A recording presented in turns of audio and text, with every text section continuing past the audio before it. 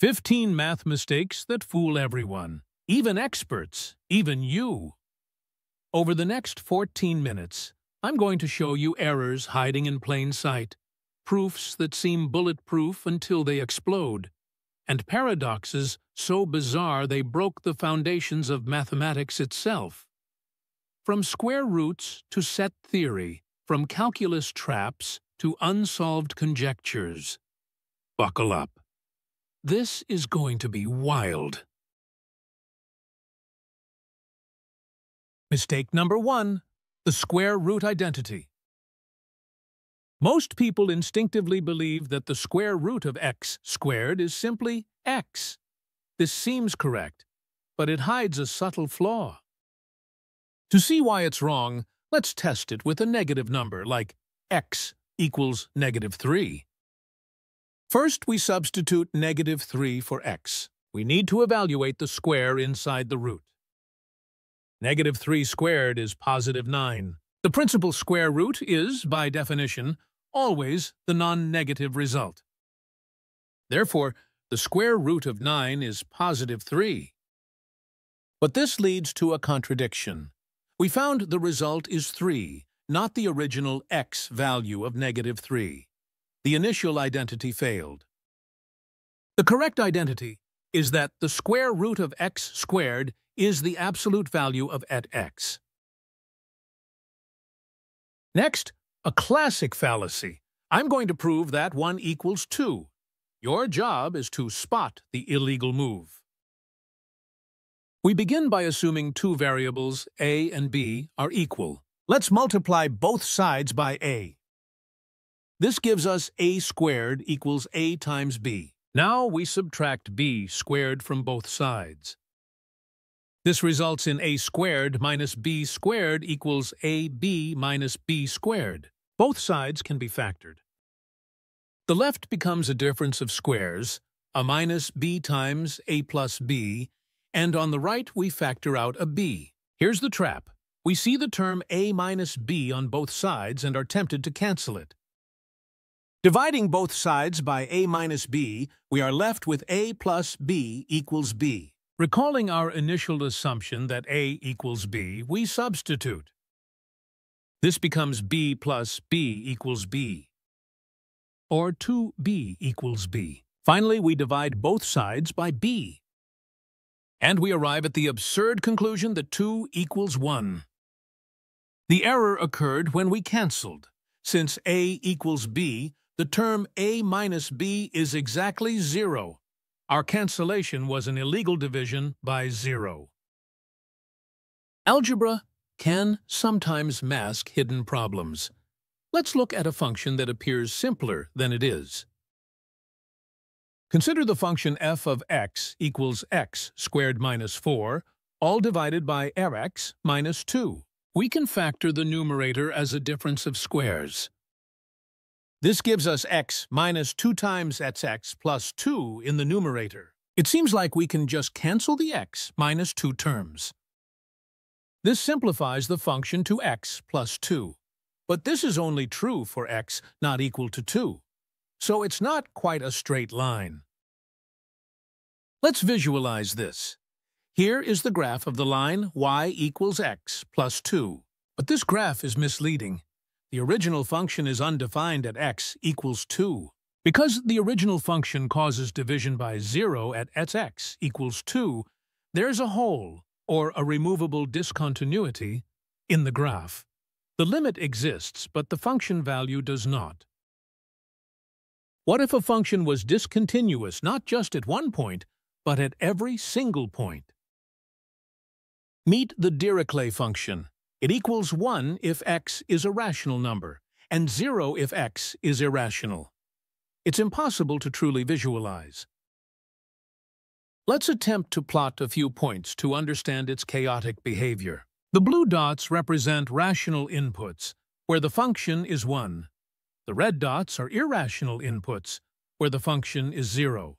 The problem is that between any two numbers, there are infinite rationals and irrationals.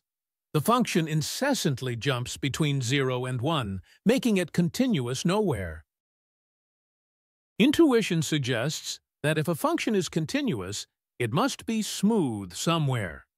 In 1872, Weierstrass proved this intuition wrong.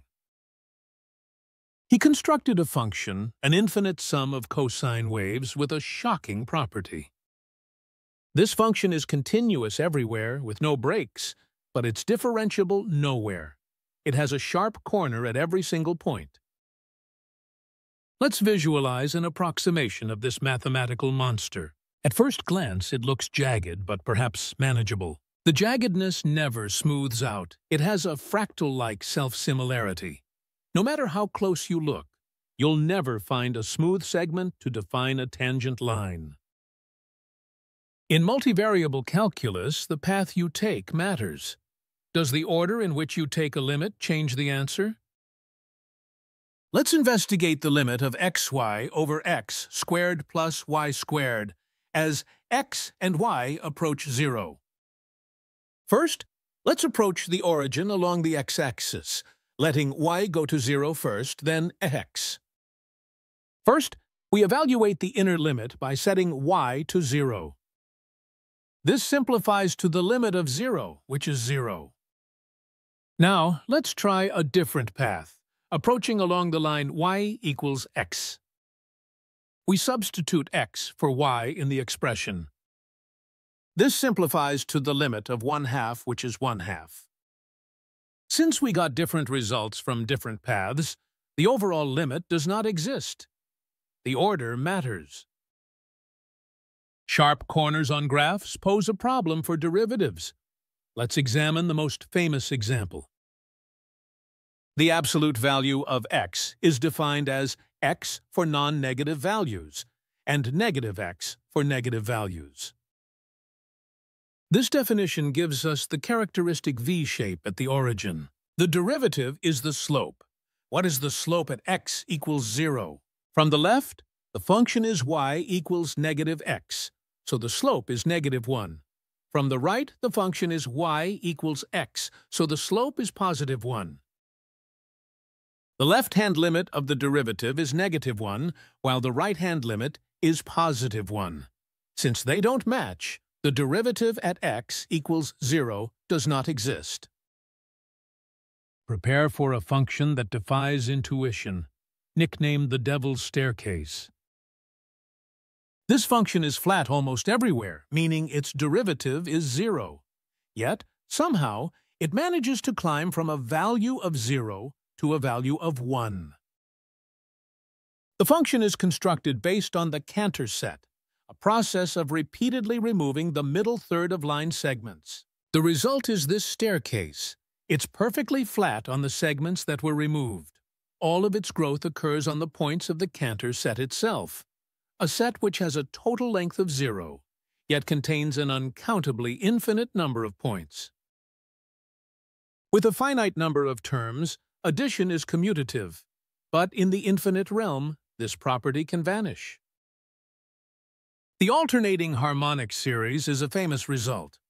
It converges to the natural logarithm of 2. But what if we rearrange the terms, using a pattern of 2 positive terms followed by 1 negative term? This rearranged series converges to a completely different value.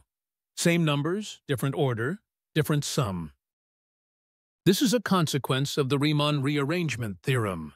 For a conditionally convergent series like this one, you can reorder the terms to make it add up to any number you desire. In the early 20th century, a simple question from Bertrand Russell threatened to bring down all of mathematics. Let R be the set of all sets that do not contain themselves. This leads to a devastating question. Does R contain itself? If R is in R, then it must satisfy the condition for membership, which is that it must not contain itself. A contradiction. If R is not in R, then it is a set that does not contain itself, so by definition it must belong in R. Another contradiction. This paradox broke naive set theory. This is a mathematically proven theorem so counterintuitive it's often called a paradox. The Banach-Tarski paradox states you can take a sphere, break it into a finite number of pieces, and reassemble them into two new spheres, each identical to the original. The trick is that the pieces are not physical objects. They are infinitely complex point sets that don't have a well-defined volume to begin with. The proof relies on the axiom of choice. The paradox highlights the vast chasm between physical intuition and abstract mathematics. This is a famous problem where our intuition about probability leads us astray. How many people do you need in a room for a greater than 50% chance that at least two of them share a birthday? Most people's intuition suggests about half the number of days in a year. This is wrong. The mistake is thinking about matching your birthday. We need to consider any pair of people matching. With just 23 people, there are 253 possible pairs, which is a lot of opportunities for a match. The surprising answer is that you only need 23 people for the probability to be over 50%. A common mistake in calculus is applying the fundamental theorem without checking its conditions. Consider the definite integral of 1 over x from -1 to 1. A student might find the antiderivative and plug in the bounds, getting an answer of 0. The fatal flaw is that the function has an infinite discontinuity at x equals 0, right in our interval. We must split the integral at the point of discontinuity. The integral from the right diverges to positive infinity, and the integral from the left diverges to negative infinity. Since at least one part diverges, the entire integral does not exist. Sometimes, physics demands mathematical objects that seem impossible. The Dirac delta is one such object. Imagine a function that is 0 everywhere except at x equals 0, where it is infinite. And yet, the total area under this infinitely tall, infinitesimally thin spike is exactly 1. This isn't a true function, it's a distribution. We can understand it as the limit of a sequence of normal functions, like these Gaussian curves. As we make them narrower, they must get taller to keep their total area equal to 1. The Dirac delta is the conceptual limit of this process. We end with one of the most famously simple-to-state, yet impossible-to-prove problems in all of mathematics. Take any positive integer. If it's even, divide it by 2. If it's odd, multiply by 3 and add 1. Repeat this process. The Collatz conjecture is the claim that no matter what number you start with, the sequence will eventually reach 1. Let's try 5. 5 is odd, so it goes to 16, then 8, 4, 2, and finally 1. Despite being tested for quintillions of numbers, no one has proven that there isn't some large number that gets stuck in a loop or flies off to infinity. This simple problem remains completely unsolved. Thanks for watching. If you enjoyed this journey through 15 mathematical mistakes, please subscribe for more mind-bending math content. Hit that like button if you learned something new, and drop a comment telling me which mistake surprised you the most. See you in the next video.